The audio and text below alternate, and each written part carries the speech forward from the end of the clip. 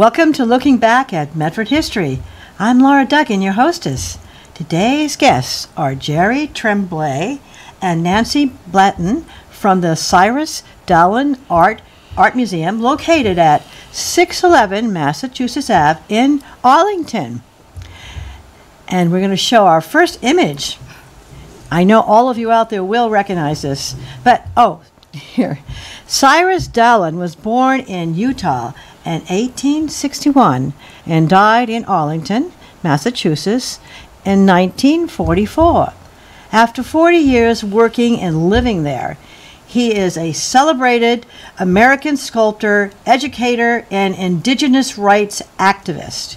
His works are found in many art museums and are well known as the iconic Appeal to the Great Spirit found in front of Boston's Museum of Fine Arts. And here we are. The picture, there it is. I'm sure everyone has seen that. I hope so. And you wondered who the artist was. And the other iconic sculpture that you can find in Boston, I think this is an image, sort of represents Boston on many, many postcards, is the one found in the north end of Paul Revere. And there it is, just by the old North Church. Remember that? One if by land and two if by sea, and I on the opposite shore will be. Geri and Nancy, welcome to Looking Back at Medford History. Thank you. Thank you. Happy to be here. I'm delighted you could join us. Well, my first question for you is basically the origin story of this wonderful art museum that's very close to Medford. Yes. So it starts with James McGough, who was the town barber across the street from the town hall in Arlington. And to the right of Arlington Town Hall is a lovely flagstaff with 4 figures on each corner. And it's about 70 feet tall. And it has an allegorical statue on the top. We call it either the Allegory of Massachusetts or Massachusetts Agriculture. And Jim used to walk over there and say, this is fine workmanship. Who's the sculptor of this? Who put this together? And he couldn't find out. So he went into town hall. He talked to people there. They had no information. So somebody said, well, you need to just do the research on this, because apparently nobody living knows the source of this. And it had been dedicated around 1910, 1911. So he did, and he found out it was Cyrus Dallin, who also lived in Arlington at 69 Oakland Ave. And Jim also realized that there were statues in other buildings in town. So some were in schools, some were in the Robbins Library, some were in Town Hall.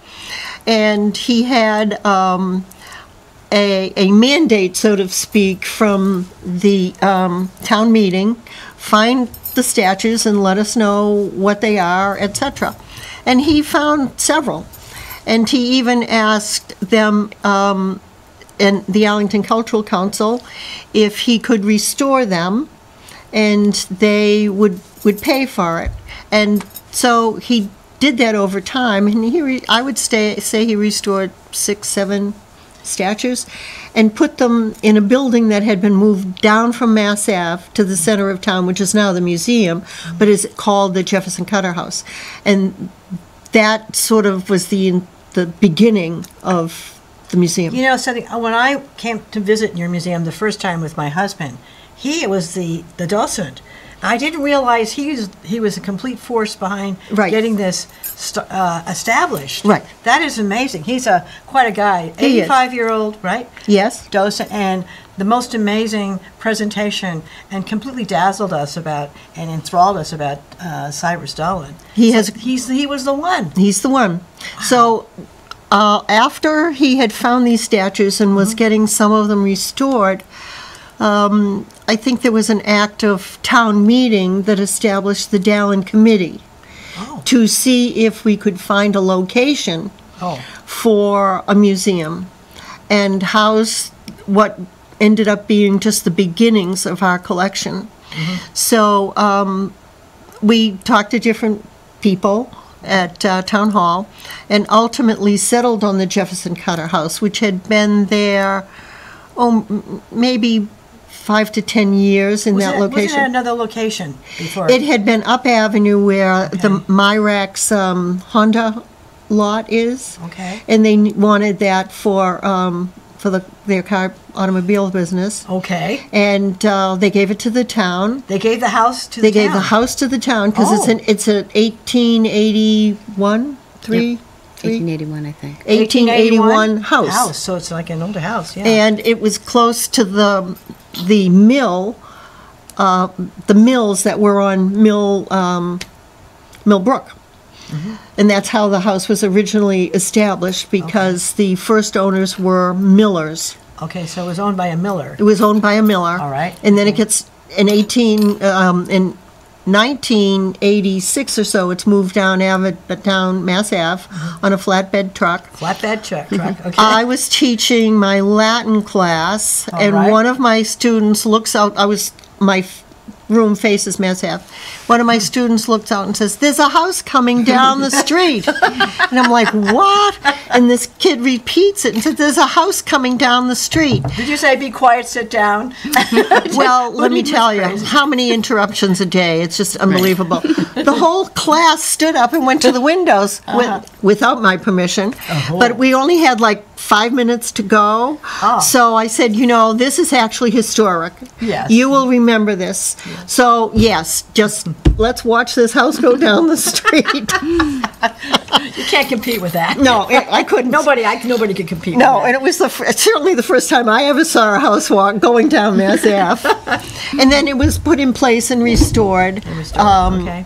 And the Chamber of Commerce was in there, and they still are. And 4 rooms. There are 4 rooms on the first floor, each with a fireplace. And there are 2 big rooms on the second floor, each with a fireplace. But it was said to be a 2-family house.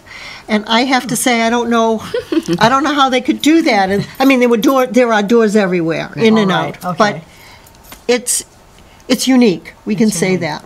I have to tell you, I had an art class in there once too. Oh, really? Yeah, and I always wondered what was on the top part of the building. I never explored until a mutual friend of ours, John Harrison, said, "You need to go there and into that museum." And during the pandemic, what I did is I went on your marvelous webpage and took the virtual tour, which is any of you can do when you go on. What is the webpage? It's www.dallin.org. Wonderful. Yes. That's easy enough. Yeah. So you can go on that and see that. But it's even better to go see these works of art in person. Yes. Okay, so that's how it came into being. Right. And the property, you got the house down there, and James is like behind us. He's gathering up artwork around that right, and getting it restored, and then he goes back to town meeting because he has input and the permission of the town manager and the redevelopment board, because they were suggesting the Jefferson Cutter House, because they didn't want the building empty. They want activity in that building. For many reasons, obviously. And it passed town meeting. And we were given a couple of rooms on the first floor, and we opened the first gallery in 1998. 1998, that's when you opened, huh? Right. And we didn't know, but over time we were informed, because we would get phone calls or a letter from a Dallin family member, and there are Dallins alive and well and visiting us and supporting us in eastern Massachusetts. Arlington area, or well, further? Ipswich, okay. Groveland. Somebody's in Pat's in New Hampshire. Okay. Actually, the Dallin family is all over because they originated from Utah, and as I said, over time we've had people contact us from Colorado, Texas, the West Coast. A good friend of the museum is Denise Dallin Wheeler, who's in her mid-90s. And I talked to her this past week. She lives in Evanston, Wyoming, and she's visited us several times. So the good news is the Dallins are out there and alive and well. That's good to know. It is. I wonder if any of them are sculptors. Not that I know of, but I'm sure they have that talent. I should say, I think Diane Magid can sketch and do art, but I'm sure that's in the genes. But he was extraordinary. From when James was describing to me how here he is in Utah, in this kind of not a really fancy house, or it's really very simple means. Right. And he said that he started making sculptures when he was quite young out of butter. I never heard that That's before. what James told me. I heard the butter story before. But You never heard that story? No. I don't know. I don't think she had refrigeration. His mother had refrigeration. Okay, so I think that would be a messy Or job. maybe lard or something. Maybe He worked in the clay mines, and Okay, he yeah. worked with Native Americans in the clay mines. And when they had breaks, he would use the clay. Well, silver mines and clay mines, but he would use the clay and do portraits of people. And one portrait, I think he had put in a window in downtown Springville, and that's when some people started to recognize his art. So he comes from, just Nothing. farming, nothing. Nothing. And he starts showing some, skills in art, and he's been working in a mine. Yep. Yeah, and I understand he grew up with the indigenous people in the area. Yes, he did. The tribes there, so he Right. was really played with them and really he was invited to into their places, and really he grew up with that. That's part of Right. his upbringing. And Yeah. as an aside, and this shocked me when I found this out, he established archery as an Olympic sport, Oh, and he was one of the first competitors, and he won a gold medal in the Olympics? in the Olympics. Oh my! I think it was the 1930s. I think so. Must yeah. have been that. Oh, that's really amazing. I did want to just briefly find out how you two got involved with the museum. I always like to find out how people are pulled in, because you're living in the community probably, and so let's start over with you. Please. Sure. So I've been working in financial services for over 25 years, and I took a step back from that to help my parents out who are aging in place. Was looking for some part-time work. Always wanted to work with a nonprofit. Always enjoyed museums, and lucky for me, the Dallin Museum was looking for some help. Oh. So I joined them in September of 2018.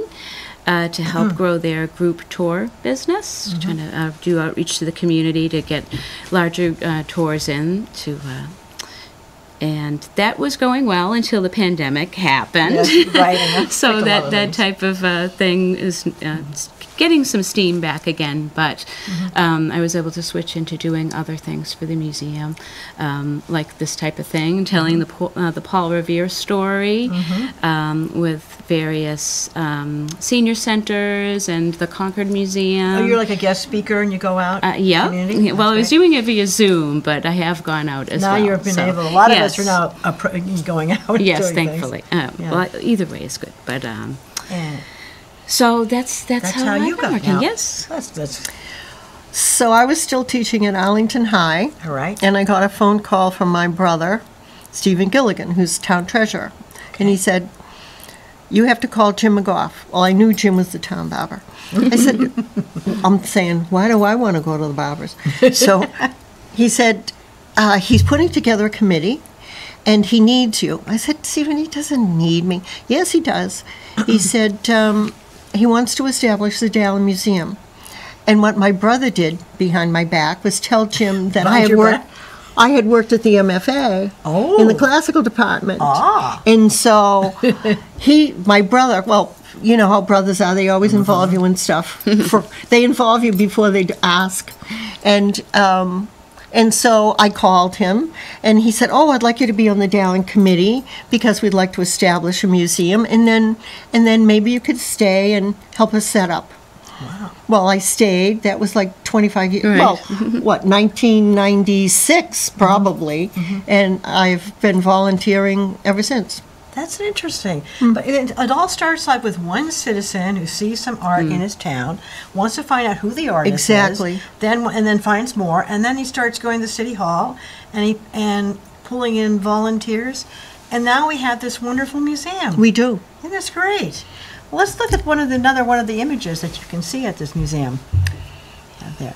Okay, this is the one Oh, the one that, it's like a copy, I guess, of what they did. Yeah, this is a smaller version. Appeal to the Great Spirit. Yes. Exactly. Yes. And what can you tell me about, like, who paid for this to be made? I think it was actually a Medford person helped. Oh, Somebody by the name of the Brooks family. So Peter Chardon Brooks. We have heard that because there's a Yeah. fellow that does about the art that was collected. Yeah. And that's where I learned that the Brooks family were behind, getting the commission paid for. I mean, I don't know how much they paid. Yeah, so the commission, the project was underway and the funding was running out.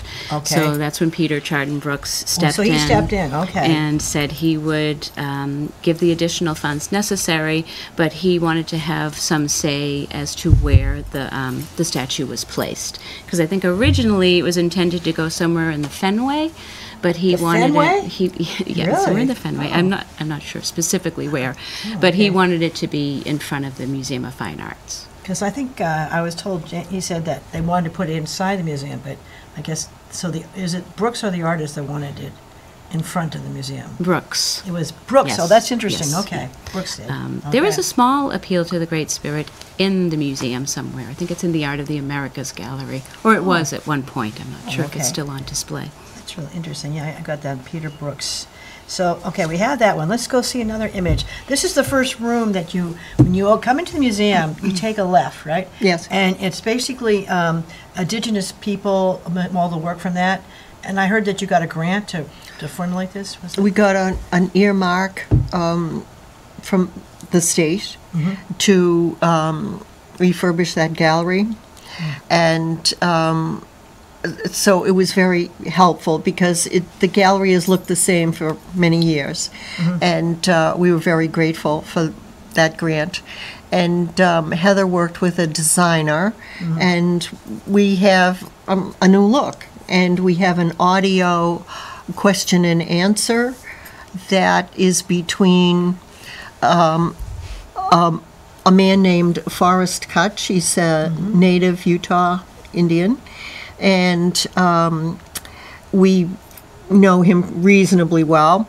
And Heather, our curator and administrative director, had contacted him and said, we want a dialogue with Cyrus Dallin and native person because there's misunderstanding by current people about Dallin's works of Native Americans. Some people think it's misappropriation of ethnicity, but in fact, he grew up with them, knew them so well. He went to D.C. To support some Native Americans that were. He was a strong advocate. He was. In his They were lifetime. testifying, and he was supporting He's their. early. No one was doing that back then. No.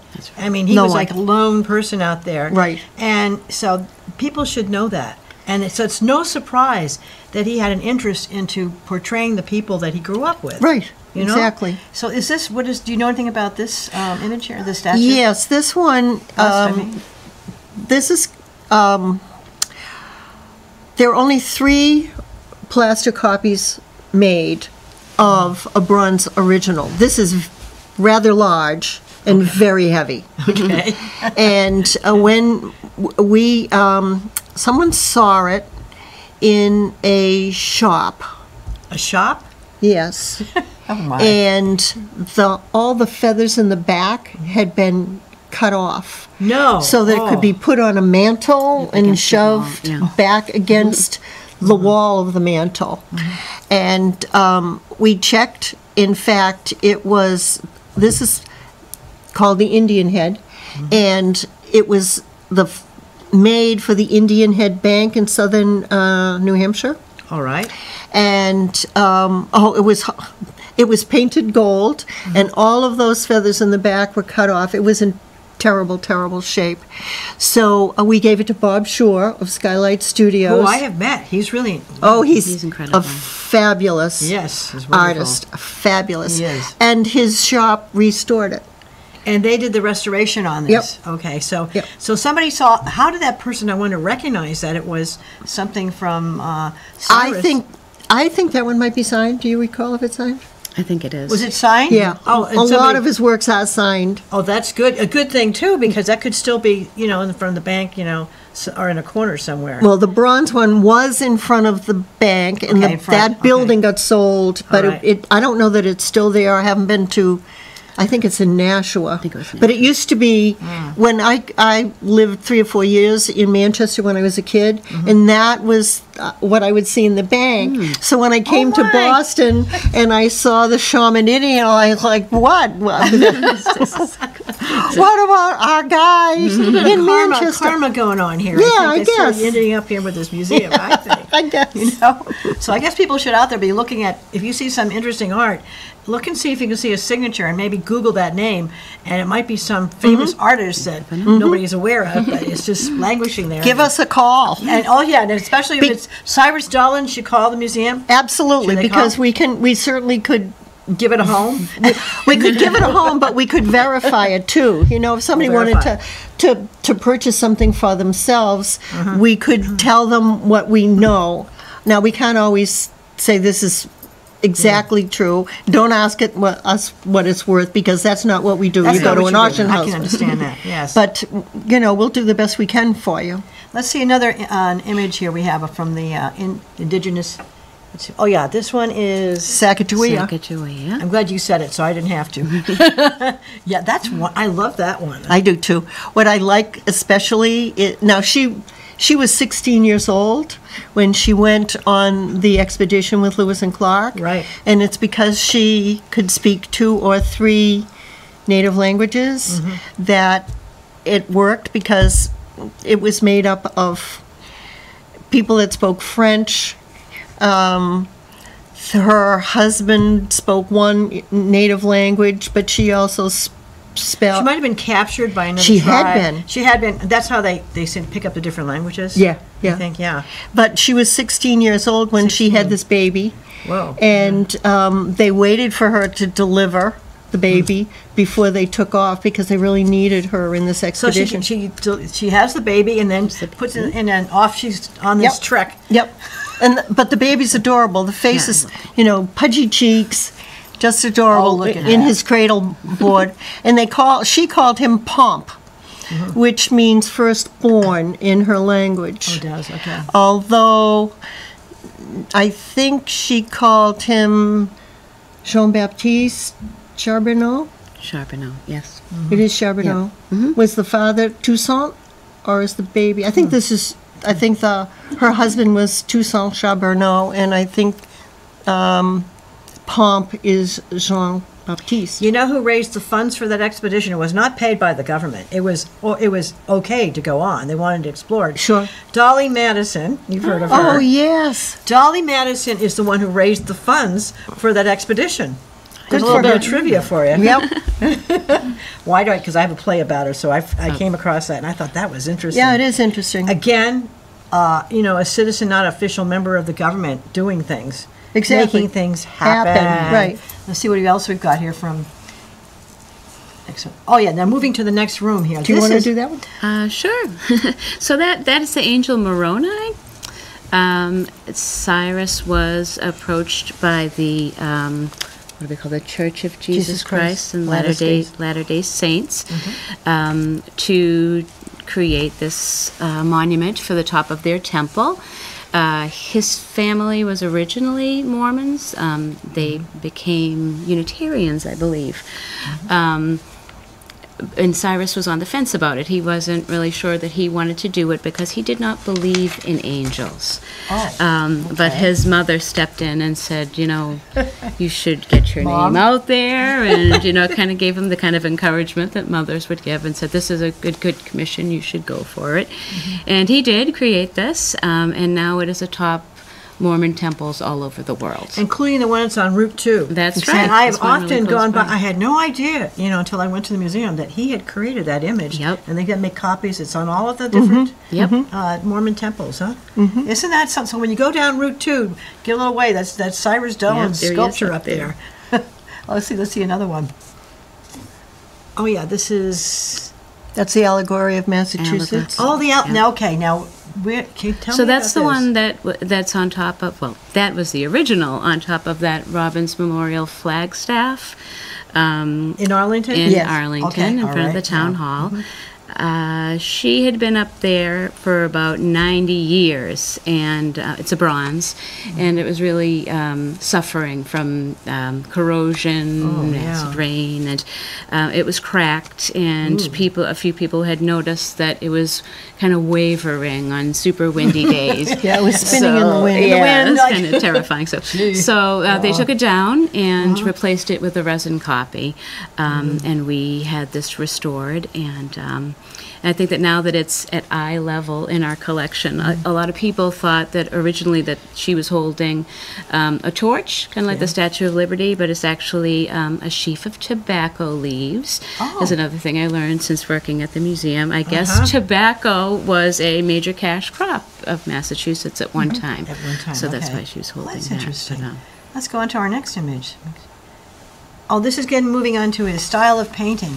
And as James was telling me, he was basically doing his art around the time of the Impressionists, Renoir, Monet, and also he was good friends with John Singer Sargent, Yes. which I think we all know. If you don't know who he is, Google him immediately. Yes. Okay, all right. And so what can you tell about the paintings?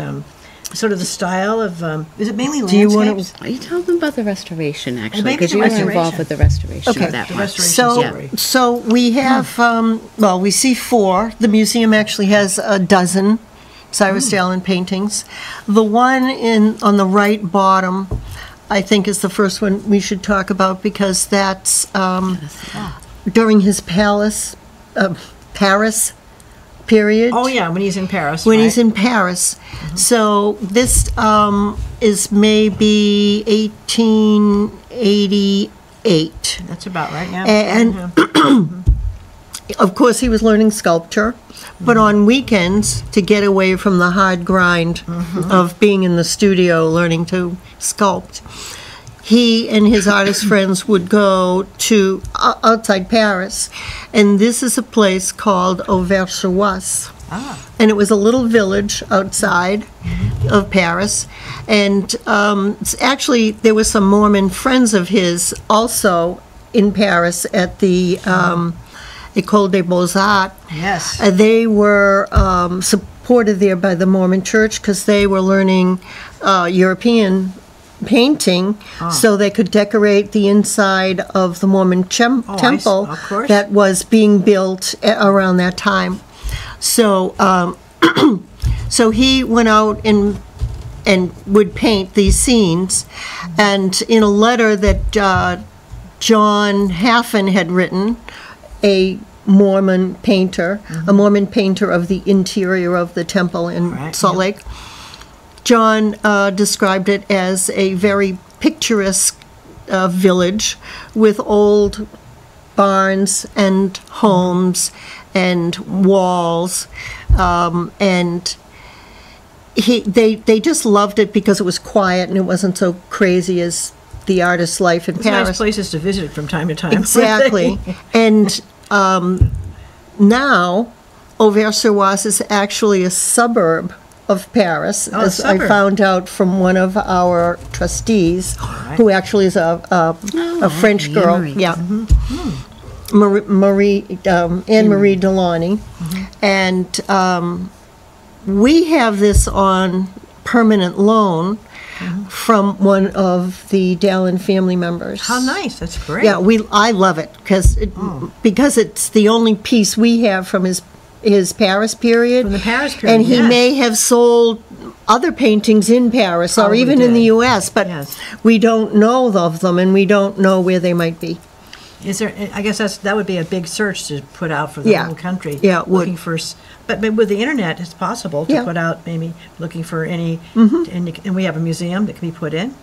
Okay, let's move. Let's see what else we have from that next image. Oh, the I love cat. this. Oh, the cat. Do you want to take them? Yep, that one's very, very popular. If there are ever little kids in the museum and they might not be so enthralled with the tour like everybody else is, we like to showcase this to them because they love it.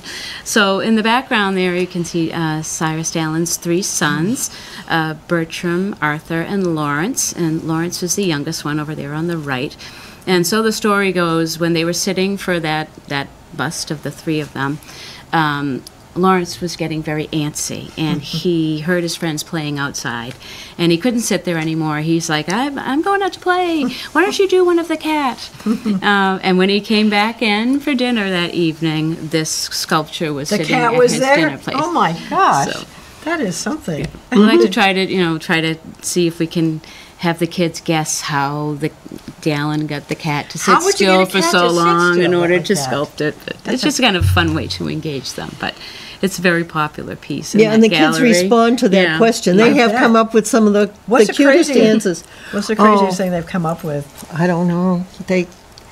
Yeah. I don't recall. Tape a mouse Yeah. to the floor. You know. Yeah, things yeah. like So that. you look at something like that. So he's got his eyes like this, or maybe maybe he probably got a live thing and put it up like that to hold the attention. You think? Some In a little kids, cage or some kids something? said, take a photograph with your phone. Oh, And yeah. No, Yeah. because this is not the right You have to period. tell those them, no, times. no, they didn't have them back then.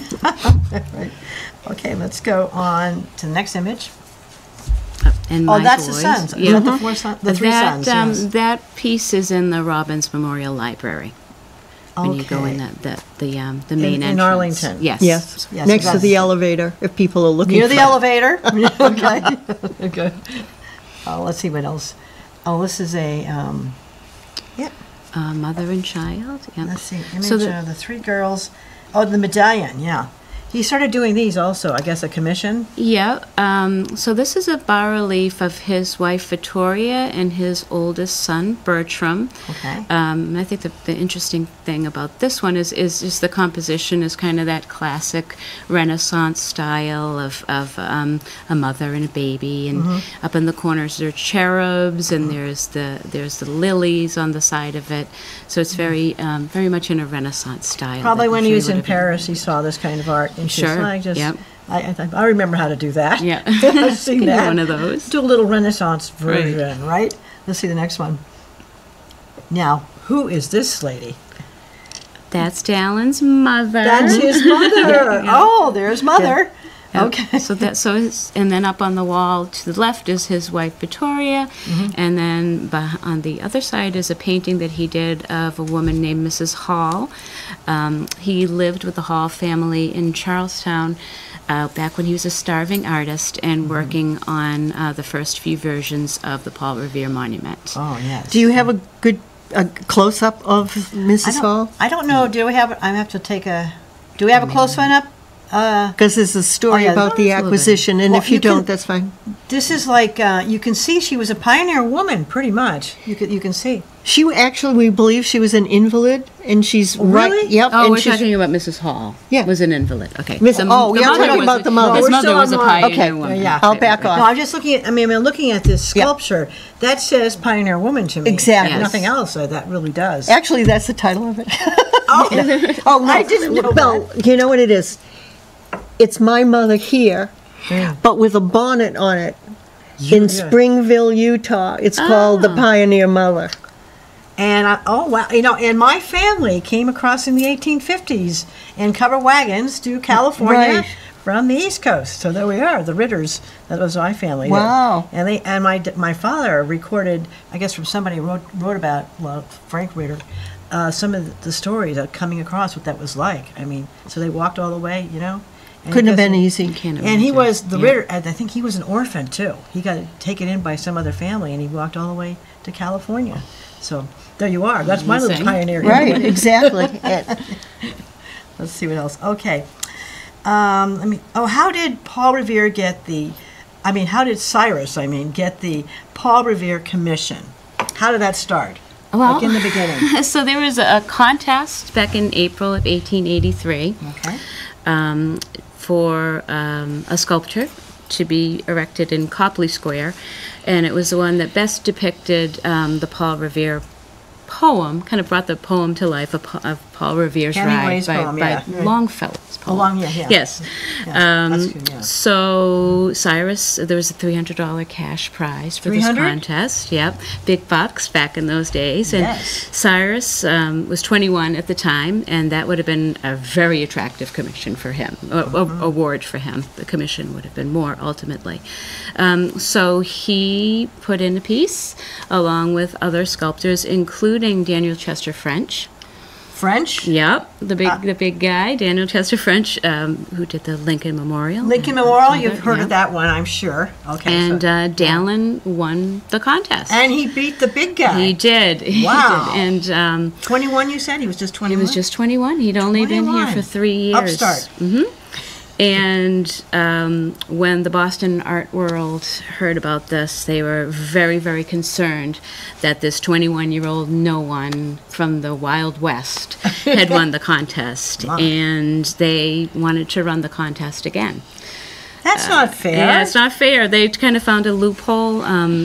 They said that most of the entrants showed Revere kind of looking for the signal, but technically the signal was not for Paul Revere. It was for. He told them to put it up there. I know, because I've read some about this. Well, yeah.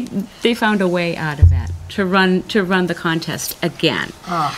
So, and they were also hoping for an entry by Thomas Ball, who I never knew who that was before I started working for the museum. But Thomas Ball did the George Washington Monument in Boston Public Garden, which is that beautiful equestrian. Beautiful, yes. He was in Florence at the time, so they wanted to give him an opportunity to submit the piece. So again, the contest was rerun in May of 1883, anonymously, so it would be impartial. And Dallin won it again. He won again. Won it again. So they're like, okay, well, there's no Can't make this up. there's no denying it. He's the winner, but they did want him to make some modifications. Oh, modifications. Yep. So he set to work on those, and in November of 1884, he submitted the modified version, number 3, and it was accepted. And when this was finally reported in the newspapers, they unfortunately referred to him as Charles Dallin, the winner, which is very discouraging. But yes, you finally make it. But if there are a few hiccups after that, unfortunately, when Cyrus moved to Boston to study with a man named Truman Bartlett, they did not have the best relationship. James was telling my husband and I about that. They was very tumultuous relationship. Maybe jealousy, do you think? Well, I think that could be jealousy. I think that Dallin had some other things that he was doing. He was working at a monument factory in Quincy just to make money, doing headstones and that kind of thing. And Bartlett thought that was beneath him. He should be, more focused on his. So they didn't get along great. And when the news of the success of the third monument proposal was put in the paper, Bartlett came out of the woodwork and put his own piece in the newspaper about how Dallin's monument was an impossible man on an impossible horse. What? And he badmouthed Dallin, and I think between the initial concern about Dallin being so young, earning this commission, the words from this prominent sculptor instructor, and plus the lack of funds, kind of shelved the project for a while. Let's see some of the pictures we have of the early versions that Dallin did. I think. Third model, I should say. I shouldn't call it model. The third model gets stalled. Oh, he gets stalled. But he goes on with his life, and he goes to Paris, and he studies in Paris. He works on some other commissions. He's doing great. He comes back in 1892 to find out that his third model is missing. It's missing? It's missing, yeah. So in order to renew interest in the project, he creates a number 4, Number in 4. 1892. Which one is this? Is this? So that's number 4. Oh, good. Yep. Well done. Yep. But doesn't really get the attention that it needs to get the project to move forward. So in 1889, he creates number 5. Number 5. That's number 5. That's number 5. Okay. And that's the one that most museums or collectors have a number 5. They have a number. Why is that? Because in 1937, Dallin wanted to make some money out of this project. Oh, so really? he dealt with the P.P. Caproni and Brothers, and he had them cast several of these in plaster, and those were sold to museums or libraries or people who wanted to collect, just collectors of this piece. Sure. So when you see them around, they're usually, if you see them in other places other than the one on the Prado in the North End, they're usually number 5s. They're usually number 5. That's interesting. So that one was 1889, and in the early 1930s, he created this number 6. That's number 6. And fortunately, by this point, there was a fund called the George Robert White Fund.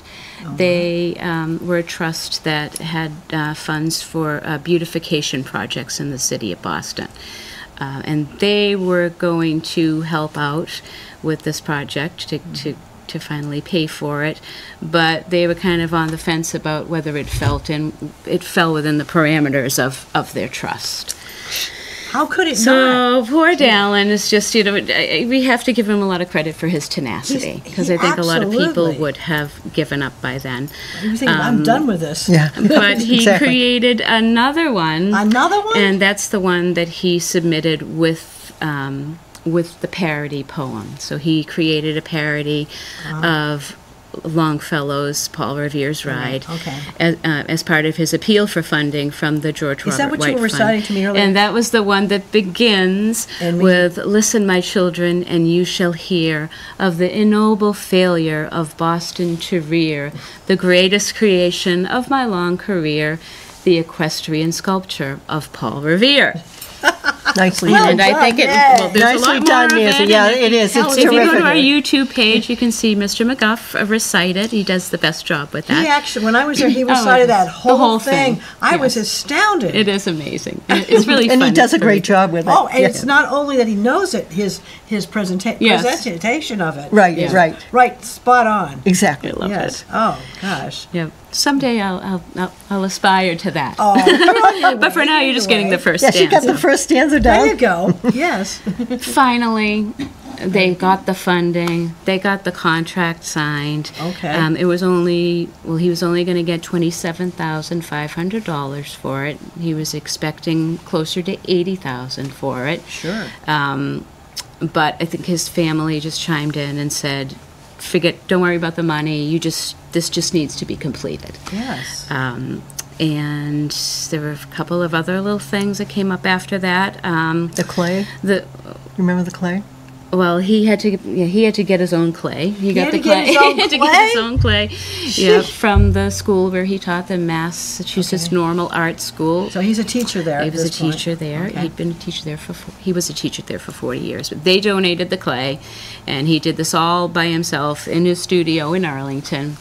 A ton of work, and just a exhausting project for somebody that at that age. I think he was probably about 75 at that 75, point. and he's Yep. finally getting to this. Because it took a while longer after that. Right. The George Robert White Fund wanted him to have it cast at Thomas McGann Studio in Somerville, but Dallin preferred a studio, the Gorham Studio in Providence. Was it Providence? Yeah. So there were arguments about that, and Cyrus was just, going to kind of go on and have it done They should at, let at him. Gorham. He should know best. Right? Yeah. So Caproni were the people that had the model that gets cast. They had it in their storage in Boston, and gangsters broke into the studio and stole parts of the sculpture. No. It's like No. just- What is it's like I guess the the head story goes the head of the horse, and the- very and the- much the like head of the horse? like the and the leg, Godfather. yeah, it's like the Godfather, Yep. and Yep. the leg that's raised. Right?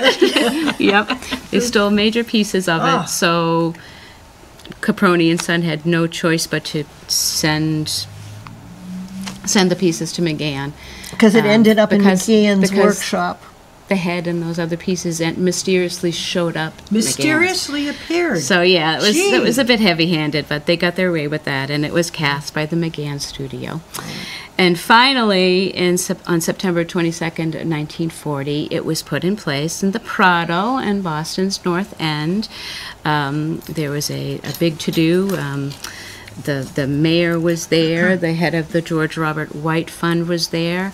A descendant of Paul Revere was there, like 8-year-old Paul Revere Jr. Was there, and it was a lot of speeches, a lot of fanfare. They had a little bit of time left for Cyrus Dallin to say a few things at the end of the program, and I think he was just so exhausted by that point that he just got up there and said thank you very much and sat back down. Well, this is the part that really is annoying, very annoying to me. Is James was talking about the same thing you just told the audience here. He's gone all through this. I mean, how many years at this point?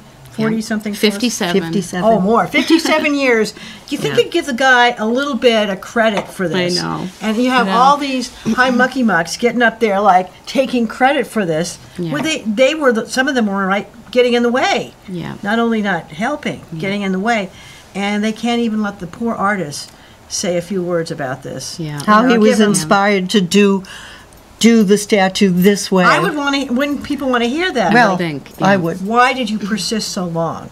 Or that people should know how long it took. Because I never knew that. When you go see that statue, there's no write-up or anything about the background of the creation of it. They've changed some Have of they? that and put it on there's a wall to the left, a wall to the left? a wall or a fence that borders the Prado, and I think there's signage there. The signage there. Yeah. Finally. Yeah. Yeah. Yeah. Yeah. It was his first and last major commission. Started it when he was The first and 21. last? Yeah. Started when he was 21 and it was completed when he was 79 years old. 79 years Yeah. old. Amazing story. Incredible That's just story. an amazing story. And I know he's got his name a little bit on the base of it. Yeah. But in front of it, you You'd come need a in here. ladder to see that. Huh? You'd need a ladder to see that. Yes. Well, don't you think they should have had his name down? Yes. This could be corrected by the city. It may have been by the North End Association, But couldn't they be approached to say, why don't we give but they may have done that with more signage now. Oh, they may have. They I'll have may- to go down there and take a look. Yes. If anybody gets there before I do, report back to me. All right. I want to find out what the story is Right, on that. because they were talking about signage. They were? For the 150th birthday of Cyrus Dallin, which is what, 2012? Yep. The North End Association Oh, good. They stepped forward, huh? Yeah, well, it was quite a celebration, and Menino was there, and Is that when they had the day? Dallin Day. It was Because when I was walking, I saw the proclamation. It was up on a mantle. Yep. Yeah. And I said to Jane, "Wait a minute, I want to see this." I saw that, and so he finally had a day. Right. Yeah, that's a proclamation. Right. This because I have also worked to try to put a spotlight on somebody. I've mentioned to you Sarah Bradley Fulton. Right. And so for 2 years ago, we started the first now annual Sarah Bradley Fulton Day. But there's people living on Fulton Street who have no idea who was named after her, who she was. Yeah. So that's been my mission. But I know there's people. It's a hard job. It is tough. Oh my goodness. There was a stone with all about her, a beautiful stone that was in the DPW yard. Okay, somebody just put it there among the debris. We don't know who. I'm not casting aspersions. A friend of mine pulled up. He was running the Chris Donovan as the historical trolley. He pulls up to this fence. He says, "Laura, get out and look behind the fence." I said, "What do you mean I have to get off? No, get off. Go look." So I go out there and I go like, "What's this?" And it's got a beautiful bronze plaque all about her. Oh. What's this doing here? And, so but I finally decided I had to do something about it. It took me 3 months, which a lot of people have told me that was really fast, going through state bureaucracy because I wanted to put it where state property, but it was myself and 7 wonderful men. The Commissioner of Public Works, Tim McGibbon, also traffic guy, Paul, our state representative, Paul Donato. There's a whole bunch of people came to help, and when they finally got it out of there, we got permission, access permit. That's another thing. Yes. With MassDOT, I learned a lot of stuff. Yeah. We got it moved, and they built a beautiful pedestal. It's right by Craddock Bridge. So if you see that when you're driving by, I've got 2 revolutionary flags on either side of it now. Beautiful. The DPW guys built this beautiful pedestal. Oh, for that's it. wonderful. But again, this comes from a citizen. I mean, from your museum, to get things done, you can't wait for government to do stuff. No, they're too busy. They're too busy with other things. And they That's have true. a lot of paperwork, and they have responsibilities, and an additional project is not necessarily what they can manage. Right. Yeah, no, you're right. So that's why I really urge, if you see something like this, step forward and do something, because Right. you can succeed. Right. It may take a while, but you can. You're not sitting there with no power. And people will help. I mean, you've made Yes. phone calls to town hall Yes. or wherever, the state, and people did. say, "Oh yeah, well, I mean, you should talk to so and so, or I could do this." So it takes time, but you can get it done. Yeah, I should mention John Anderson of the Historic Society and Doug Carr from the Historic Commission, because I had to get 2 other people to approve the place. I went walking around, where can we put it? Has to be by the bridge, has to be on this side of the bridge, because that's what it said is where it's placed. And as John Harrison is the president of the Historic Society, he said, well, we can't put it where it probably really was, in the middle of the street there. I said, probably not. So I found this piece of land, MassDOT, and what we got it done, they all That's pulled fantastic. together. Good for you. And I think it was very exciting. Yes, Very exciting. A great accomplishment, Now we want to get a statue of course. built, and I'd like to have that Bob done. Shaw. Bob, who you know, fabulous Bob. Yeah, he is fabulous. He is fabulous. he said, so I've now set up a nonprofit, which is to raise the funds to put a statue of Sarah Bradley Fulton in Medford. We're looking at possible locations. It could be anywhere, maybe the library or maybe at City Hall. I'm not sure. What's your goal for your fundraising? The goal, how much do I have to raise? I have to raise about 50 or 60,000. However, there's a fellow he's from here, Robert Bonsignore, who is a lawyer, trial lawyer. Yeah.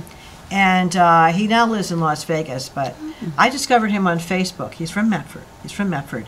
He's the one who paid for that lovely performance hall that's at the new library. Oh, okay. Yeah. Oh, Yeah. wasn't that generous? Yeah, we had, of course, Bloomberg paid for a lot of that whole thing, but Robert actually wrote the check for that. His name is on there.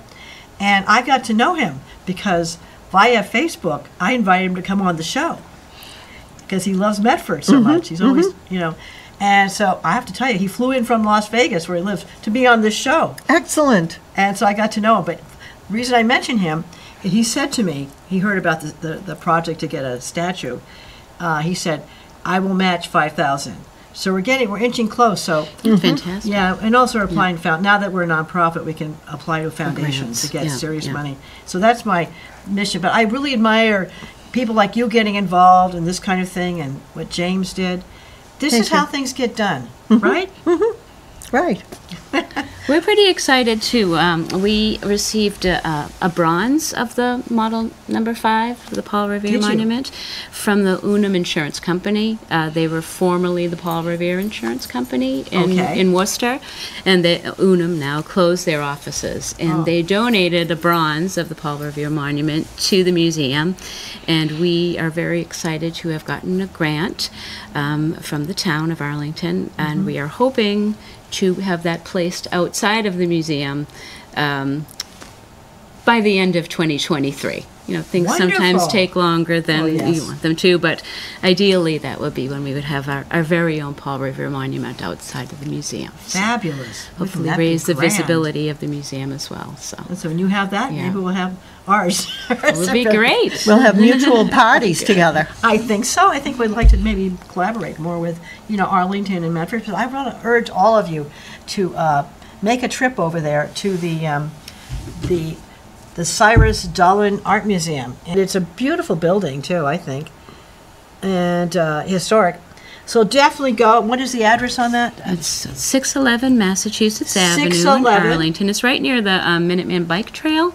Oh, yes, yes. And we are open on Saturdays and Sundays from noon to 4. Come and visit us, and one of our fantastic docents can give you the tour, or Yes. you can roam around and just ask. It's wonderful. It's not far. It's not far. Yep. You don't have to pack a lunch to go there. No, It's close. No. Yep, there's a big municipal lot right behind the museum, too, so it's convenient. Yes, it is parking. convenient. I found that was, yeah. And if you don't have the time to come in, you can always go to our website, www.dallin.org. And we also have a YouTube page which has a lot of really fun content.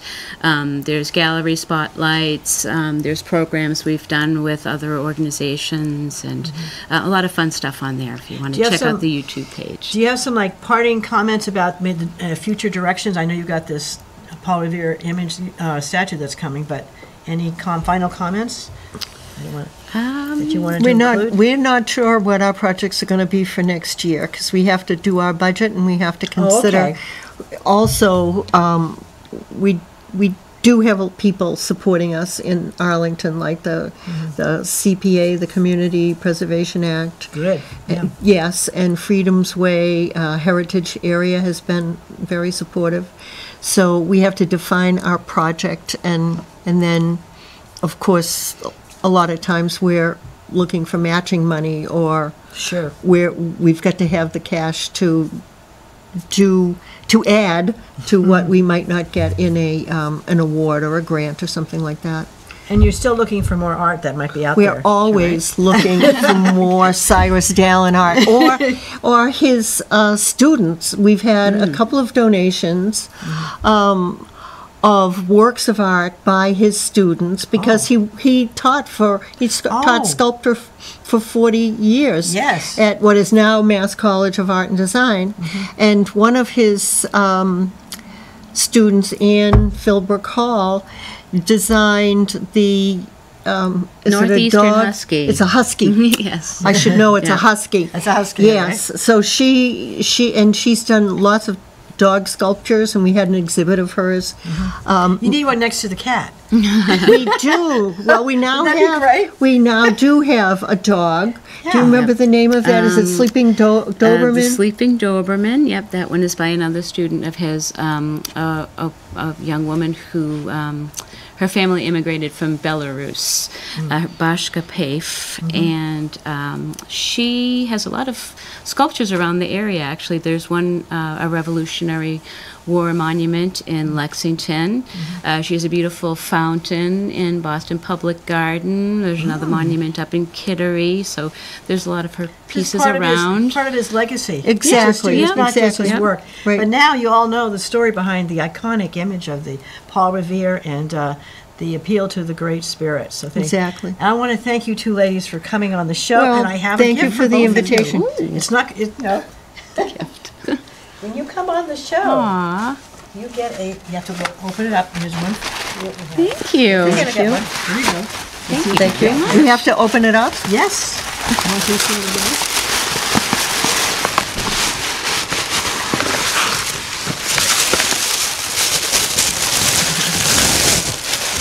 There you go. Oh, fabulous. Thank For a big- you. Yeah, so when you're working on projects Love at my the Medford museum, mug. I'm That's terrific. from Medford. I've lived in Medford all my life. This there is you are. part of my towny collection now. great. Thank you very much. so much. Thank you, Laura. All right.